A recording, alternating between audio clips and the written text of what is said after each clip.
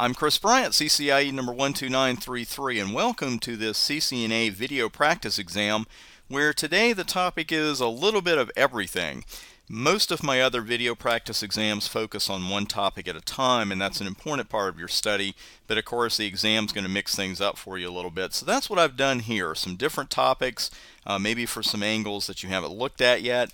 And of course I'll go through the 10 questions first kind of quickly, so if you need to pause the video on occasion, that's perfectly fine. Take a few extra seconds, but not too long, because we have to get used to that for the exam.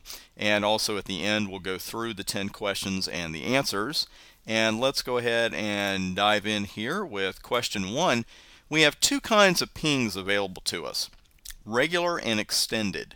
Which one or ones can you successfully run from user exec mode?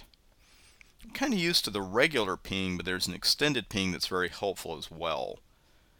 So let's move on to question 2. A short answer here. What is the decimal equivalent of the hex value 4A? We'll move on to the third question. When you're subnetting, the actual process of that, you're borrowing something. Exactly what are you borrowing? Network bits, host bits, subnet bits, or bits that match the and/or equation? Okay, we'll move on to the next question. Which of these 4 commands would require a numeric value to follow in the same line? So if you hit enter after you type in router rip, router EIGRP, router OSPF, or router static, which ones would say this is an incomplete command? Okay, let's move to the next question. If you've got a PPP or HDLC encapsulation mismatch and the interface is open, which one of these 4 outputs will you likely see in the show interface command output here, assuming that it is serial 0? Are you going to see up and up, administratively down and down, down and down, or up and down? We'll move on to the next question. Debugging which of the following is going to result in you seeing a series of challenges and responses? CHAP, PAP, both, or neither?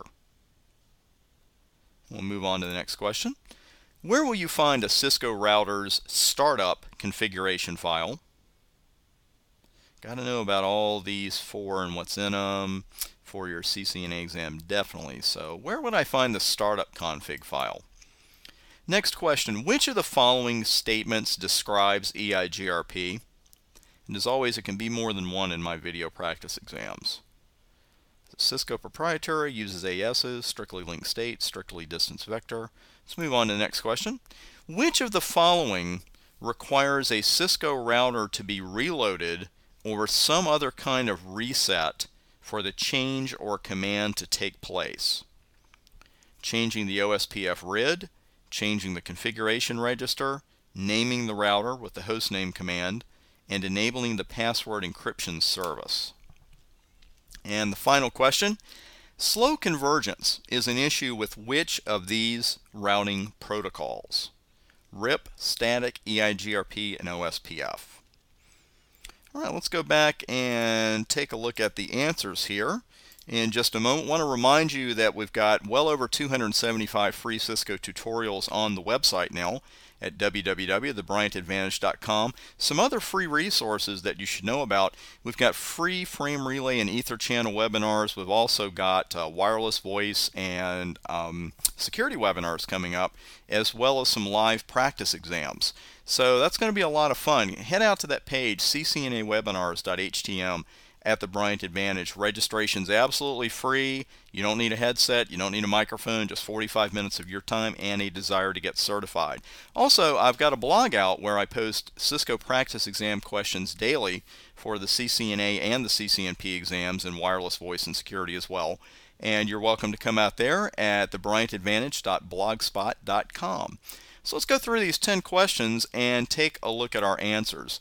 When it comes to these pings, the only one that you can run from user exec is the basic one, the regular ping. If you want to run an extended ping, you do need to be in enable mode, because you can send a lot of ping packets that way, a lot of different pings. It's not just a regular 5-packet ICMP ping. So you will need to be in privileged exec or enable mode to run the extended one. The decimal equivalent of the hex value 4A. What we have here then in hex is 4 units of 16 and 10 units of 1. So first you would simply say what is 4 times 16, and that is 64. A in hex is 10, so you're looking at 74 here overall. Again, 4 units of 16 and 10 units of 1. When you're subnetting, you are borrowing host bits. You never borrow network bits. And the bits that you are borrowing are becoming your subnet bits, but you're not borrowing subnet bits to begin with. It sounds like I'm being a little nitpicking there, but I'm really not, because that's an important concept with subnetting, is that you're always borrowing host bits. Let's move on here. Which one of these would require a numeric value to follow in the same line? Well, router RIP does not. Router EIGRP does. It requires an AS number. Router OSPF will require you to put a process number there, and there is no such command as router static. We use the IP route command to create static routes.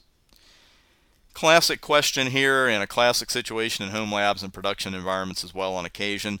If you've got an encapsulation mismatch and the interface is open, it's physically fine, but logically there's a problem. And when that happens, it's going to be up and down. Serial 0 is up, line protocol is down. If you debug CHAP, you will see a series of challenges and responses, hopefully successful responses. If you debug PAP, you won't see actual challenges because it's only CHAP that has the challenges and responses. You will find a startup configuration file in NVRAM, our non-volatile RAM, and that's the RAM, of course, where the contents are not lost on a reload. EIGRP is a Cisco proprietary protocol, and it uses autonomous systems to logically group the routers. It is not strictly link state or distance vector. Not really tricky here, but most things we do on a Cisco router do not require any kind of reload or reset. But changing the OSPF RID will require you to either reload the router or clear your OSPF processes, which in turn brings all of your adjacencies down. So it's not something we do in the middle of the workday. Also, changing the configuration register does require a reload. Naming the router certainly does not, and neither does enabling the password encryption service. And then finally, slow convergence is an issue with RIP. Static routing is not really a routing protocol, but it doesn't really have slow convergence. RIP, if you've been to any of my webinars or online courses, you know all about the slow convergence of RIP. EIGRP and OSPF both converge very quickly, which is why we like to use them whenever we can. Hope you enjoyed today's practice exam. Definitely invite you out to the website, tutorials, videos, practice exams, a series of free webinars going on as well, and then the blog for daily practice exam questions. Again, thanks for taking a few minutes out of your day to take this exam. I'm Bryant, CCIE number 12933, and I'll see you at the website.